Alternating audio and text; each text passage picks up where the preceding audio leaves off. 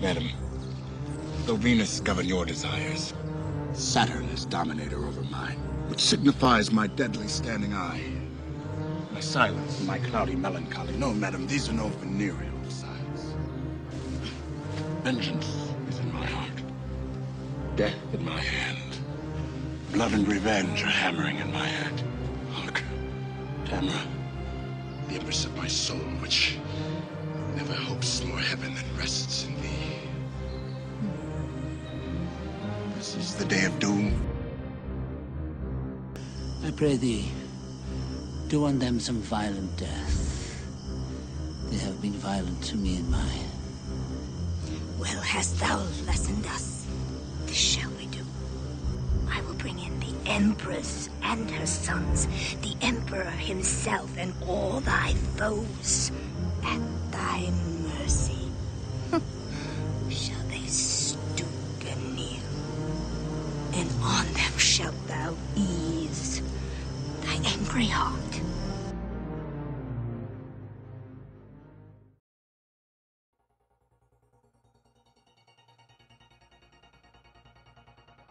Hello again, everyone, and welcome to episode 16 in my continuing series of video scenario guides. This one dedicated to Howling Gorge, which is, honestly, one I've always enjoyed playing. But before we get to that, one quick minor point. I just want to thank Hello Kitty and the gang from Order Bias for taking me in. I appreciate it, and we've had some good fights already. There you go. All glory to the Hypnotoad. Okay, on to the matter at hand. Today's episode, Howling Gorge. I've always found the map design here effective, as it features a central location for the battle for dominance. But additionally, it features a plethora of blocking terrain, corridors, twists, turns, corners that are often useful for scoring or preventing the opposition from doing so. If you have to, and often in this scenario you do, there are a number of places to hide, lurk, and spring an ambush designed to thwart a scoring attempt and or get a kill or two. And given my basic in-game nature of playing the hunter-gatherer, I always found that aspect of the scenario attractive. However, the main idea here is running the bomb, but I will attempt to cover that along with other concerns as we progress through the video. Now, before we get to the first video footage, let's take a look at the scoring mechanic. In Howling Gorge, 2 points are awarded for each kill, just as in Blackfire Basin and a number of other scenarios. The primary means to score points is equivalent to that in Talabek Dam, capturing and running the bomb to the detonation point and successfully depositing it there, and then get out of the way before it explodes. Successfully planting the bomb yields 75 points for your side. And of course, the process of both capturing and depositing the explosive barrel can be interrupted by damage. A bomb carrier has only 90 seconds to deliver the charge before it will auto-destruct, taking the carrier with it, and probably anyone who's very close by. Now, all of this leads to tactics which are comparable to those discussed in a Talabek Dam video, except of course when accounting for the different terrain. And one more time, let me reiterate my basic philosophy here in producing these videos, and that is to win, to put your team in the optimal position to win the scenario based off of points. And to score points, you play to the mechanics of that scenario. So that's always the approach taken to discussing how to play these things. Is I don't talk about six-man builds. I don't talk about how to construct your forces when you log in. I talk about playing the scenario to the mechanics and trying to score the most points you can as quickly as you can and ultimately win. So with that in mind, let's take a look at our first video and discuss those mechanics in practice. Alright, so off we go. I pulled up the list here just so we can see who our opposition is. But as you can see, in this case, we're all moving. We have good formation here. We're sort of moving together. We're moving with a purpose. Everybody's going to the same place, which of course always helps. Now there's the powder keg. It's there at the beginning of the scenario, but we bypass it. And there's a reason that we're doing this. Bypassing and running right into the opposition. And that is, it's a tactic you can employ here, both sides. But we're attempting to disrupt the opposition's attack. And that's valid in any scenario. That, if you can disrupt what your opponent is trying to do, then by default, that sort of aids your side. Okay, so we have the scrum going on here. As you can see, we're not getting many kills.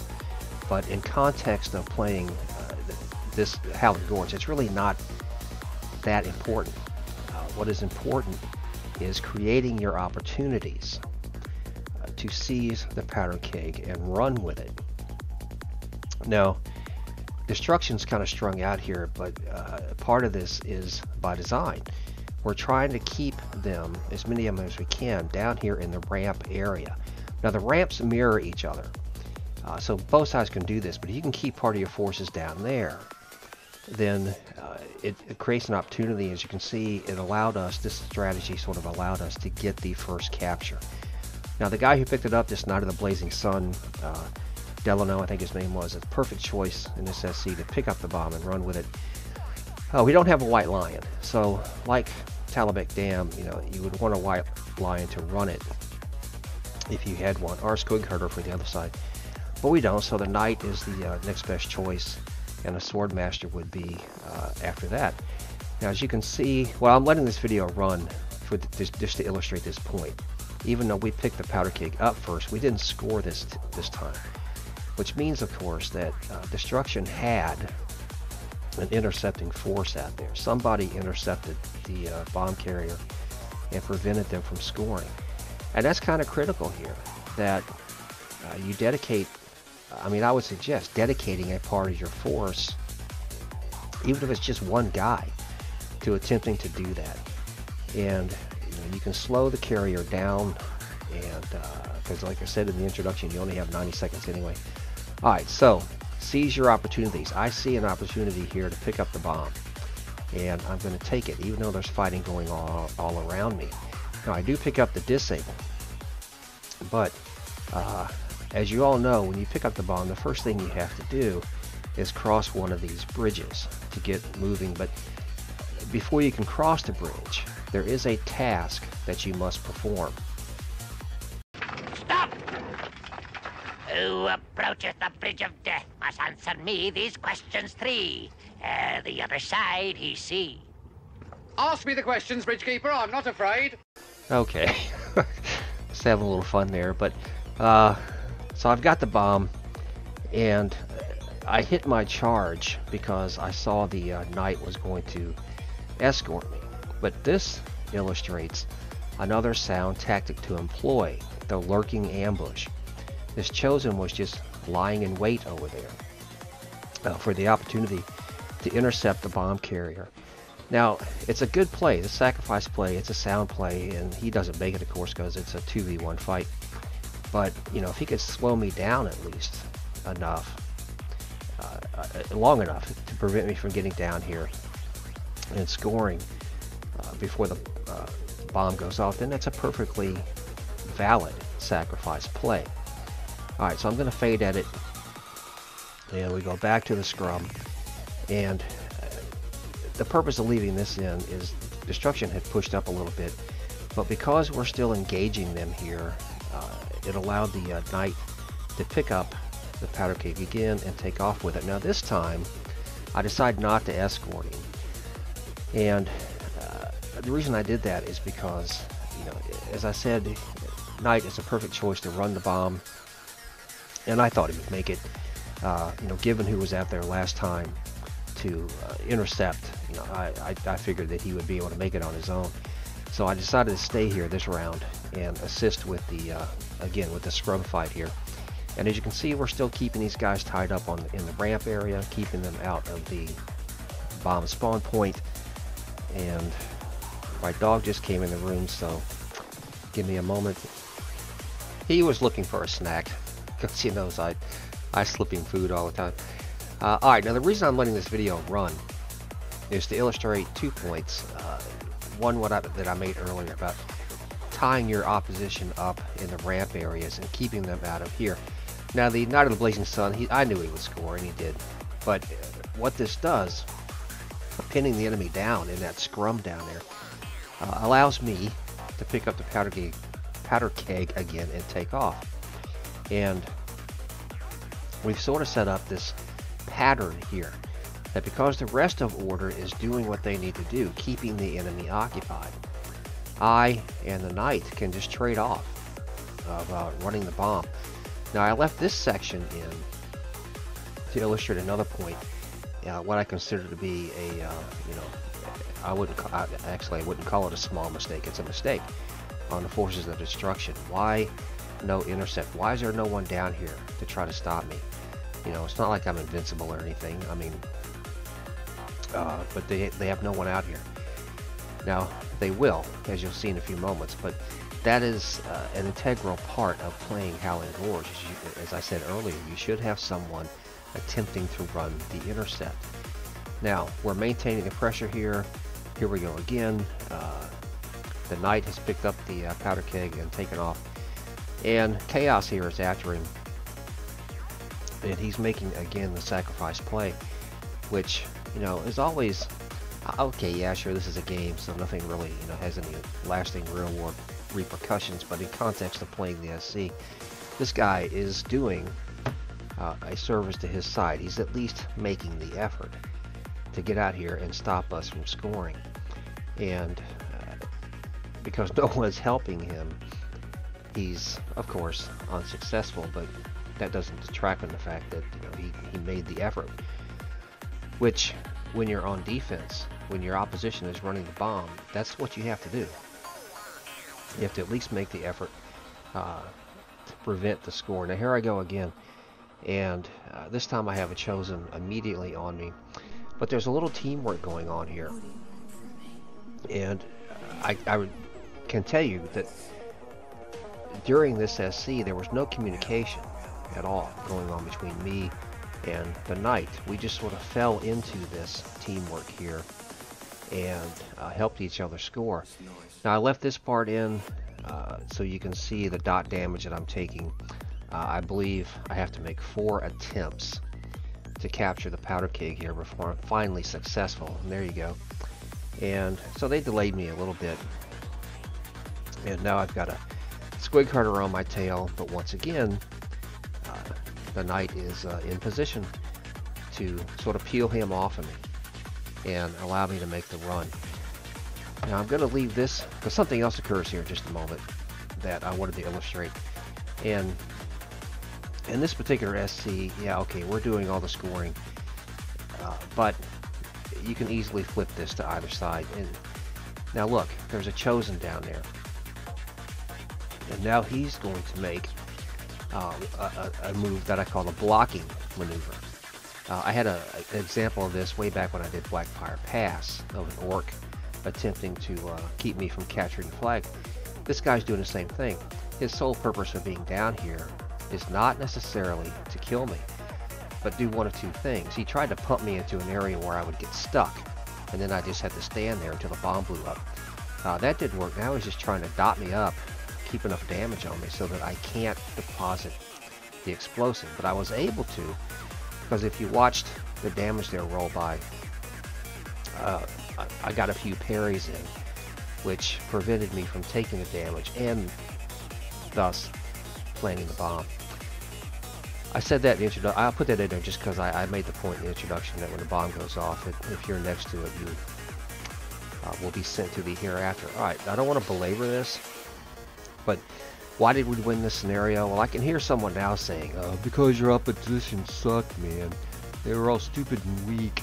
If I'd been there, I would have killed all you, man. Alright, okay, so we all suck, right? But really, why did we win? First, we were able to manage the bomb spawn point, and that is an important consideration. We were able to keep destruction tied up and away from there so that we could run the bomb, and we did. Now remember the context, what I always say. Our focus here wasn't on our EP, and it was on winning the scenario. And that is the point of every one of these videos I've done, is winning the scenario based on the mechanics of that particular scenario. In addition, we had some teamwork here. Not all of it was conscious. I'm sure that some of the order players who were fighting in the scrum the entire time, you know, were just trying to get some kills or whatever, but by default, they allowed us to run the bomb and score. Now, true, destruction did not interdict as much as they should have. You know, they had 2 destruction players out of the entire scenario made serious efforts to interdict the bomb runner, and that just wasn't enough. But we won because we were able to play the mechanics and score the points and take home the victory. Alright, I have a few more segments of video to lay out here, talk about a little bit. The first one, this is from a Tier 1 SC, and everything looks smaller in Tier 1. Everything moves slower than what it is, but there's the bomb. This is why I put the video in. We get up to the powder keg spawn point, and there's no destruction around. I had a little bit of lag here, but there's no destruction around, so I pick it up and take off running with my little Night of the Blazing Sun here. And that's the point I want to make with this particular video, this particular segment, is if you get moving out of your spawn point, and this holds true for other scenarios. I've said this many times, but I'm going to keep saying it in the hopes, you know, that it serves the greater good somewhere. If you get to the powder keg spawn point and your opposition is not there, then take the first score, because you saw what happened just there. Another player picked up the respawn and took off with it, and so we're going to get the first 2 scores, and basically that allows us to go on and pretty easily win this scenario. So now we're back to Tier 4. This is just another example of the same thing. Our opposition in this particular SC, well, I call them boring, but whatever. But they're not here. So I go ahead and pick up the powder keg and take off. And again, the point I'm illustrating is, if your opposition is going to give you a free score, then by all means take it. And wait, how did Ant-Man get into my video? Dancing Ant-Man at that. That's kind of weird. Alright, well anyway, I'm still running because, again, if your enemy is going to allow you a free score, and now my phone rings. It was just someone named Heather trying to sell me a new medical plan. Okay, well, you see the text there. You know, if you have an opportunity to score, then take it, and then go back and fight the battle. Now, I have some video here to show to illustrate what I talked about in the introduction, the interception maneuvers, and I really feel that in Howling Gorge particularly, this is a necessary. It's not like Blackfire Basin where it's recommended, you know, where it can be effective. I think here in Howling Gorge, it's necessary to get somebody out here and attempt to intercept the opposition's attempt to score. Now, they had escorts, so the Black Gourd actually, or the Doc, I mean, Black Gourd. Yeah, that's a new class we need, a Black Gourd. But anyway, the Doc intercepted me, and then the other escorts, you know, showed up, and I have to sort of fight this 3-on-1 battle. The point remains the same. I talked about in the introduction that there are places to hide here. Here's an example of that, and I think I think I would have won this fight and actually prevented the score, except that he had friends, and now it's a 4-on-1 fight, so we all know how that's going to end. And then finally, we have actually three of us that are out here to intercept, and here's a good little white line pounce from cover, and so we go up and waste this Magus here. And I'm going to let this run for a minute because it also illustrates a positioning fault, positioning mistake that our opposition makes. And so the three of us go up, and look, there's a bunch of Destro guys up here. They were fighting someone. But while they're all over here, another of our guys has picked up the powder keg. And now Destruction's out of position. They're in, they're on the opposite side, and they have absolutely no chance to cut this guy off. But since we're over here, we have the perfect opportunity to cut some of them off. And I always recommend, most of you guys know this. Maybe some new people to the game don't, but this is always a sound strategy, and I see it, a lot of different people in the game do this, where you try to cut off the tail end of a moving line and get a few kills and just disrupt your opposition. Now, in case anyone wonders, this particular segment of video I did use prior. This was taken from a video I did a few months back called Swords of the Everqueen. So the fact that Zach's there is using his emote, this is nothing new. This has been seen before, and in all sincerity, I don't want Zach's. I know we once got in trouble for using the emote, so this video is old, so please don't make anything of it. The dominating message, I've talked about this in prior SCs, and the truth is, until I was actually editing this video, I didn't occur to me that the dominating message was one that you could get here. And as silly as that may sound, it just never occurred to me, but there it was. Now watch the point totals. In Howling Gorge, once you get the dominating message, it looks like 5 points a second. And at 5 points a second, it's just not going to take you any time at all to build up an insurmountable score, or just go on to win.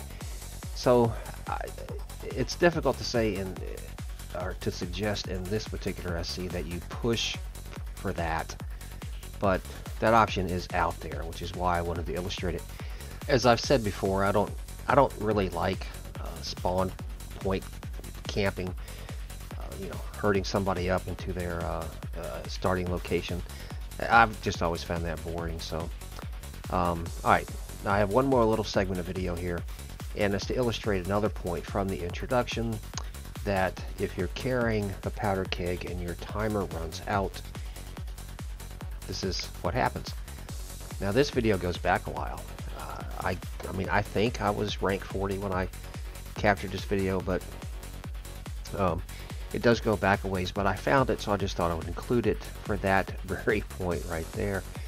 And I think also the timer has been reset. Since I captured this video, the timer for carrying the powder keg was reset by the devs. But if you can slow your enemy down, or if your enemy slows you down, then that's the net result. Okay, I'm not gonna. That's it. I'm not gonna belabor this any longer, and it's time for the overall review for Howling Gorge. So the first point is, the only logical opening move in this SC is to get to the powder keg. And if your opposition isn't there, take the first score. They're handing you 75 points, so just take it. And and you don't need your whole team to go with you. But anyway, while fighting at the mid, attempt to keep your opponents locked up on the. Oh, there he is again. Anyway, fight your opposition in the lead-up ramps if you can. Keep them, as many of them as possible off of where the powder keg spawns. Block and/or intercept. Now, as I said, I think this is essential here in Howling Gorge. And, get some guys out, a couple of them, maybe 3, depending on what's going on at mid. But get a couple guys out and intercept your opposition. Either block right where the drop-off point is, or just, hide somewhere and ambush them as they come around. What I mean by this, that the terrain favors a defender, is those who are attempting to intercept. The terrain favors you, so use it to mask yourselves until the last possible moment.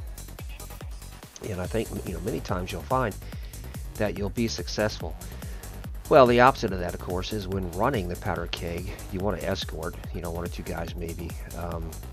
But the main point of the force is to maintain control of the mid, and if defending, you know, get at least 2 guys out there defending again if you're trying to defend from being scored upon. The dominating message, you know, again, I don't suggest that that's what you play for, but if it comes up, then very quickly you're going to win the scenario. Okay, that's about it, I suppose, and that will bring us to the end of episode 16. Episode 17, we're going to take a look at Phoenix Gate, and I'm going to use Phoenix Gate footage to make a couple of other points about, you know, game-related aspects that just happen to occur in Phoenix Gate. But until then, thanks for watching. I do appreciate your time. Take care of yourselves, and we'll see you a bit later.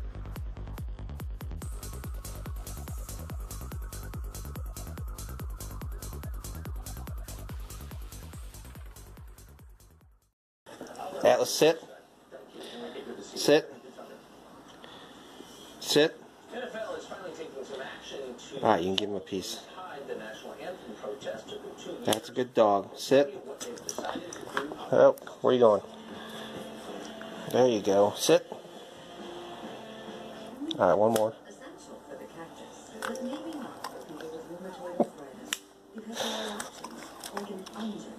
This is my stupid dog who keeps interrupting my videos.